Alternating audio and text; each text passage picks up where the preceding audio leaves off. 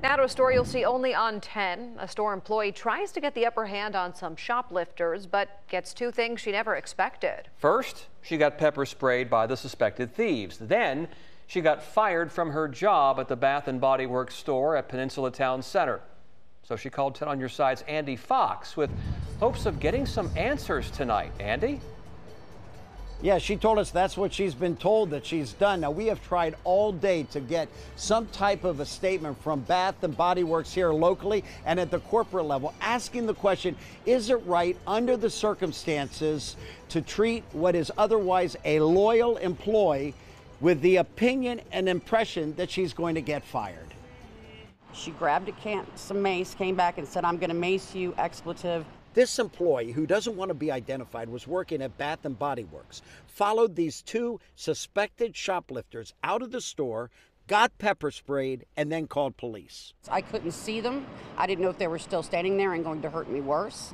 I could not see anything. My eyes swelled shut. The employee fell to the ground with new concerns. What if? I had no idea if I was going to lose my vision permanently or if it would come back. I had no idea. This is a picture she gave us of a dye put in the eye, determining if there was any damage. She says there are corneal lacerations in both eyes. But that wasn't her only problem. She claims she's now lost her job because I was told you're not allowed to go outside and you weren't supposed to call the police. And what'd you say to them? I didn't know that. I didn't understand. She thinks that decision to terminate made by corporate, and during our interview got a call of concern from a manager. Just wanted to see how you were doing. All right, thank you.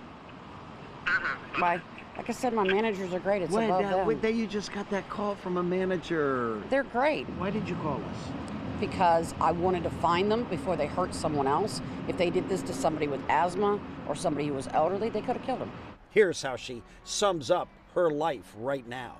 They get away with everything, and I'm the one that ends up losing my job and getting pepper sprayed.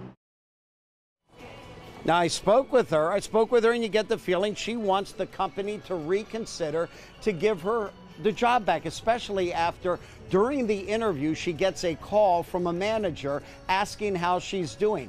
She says it's not right that the final act of her working here is standing up for the company. In Hampton, Andy Fox, 10 on Your Side.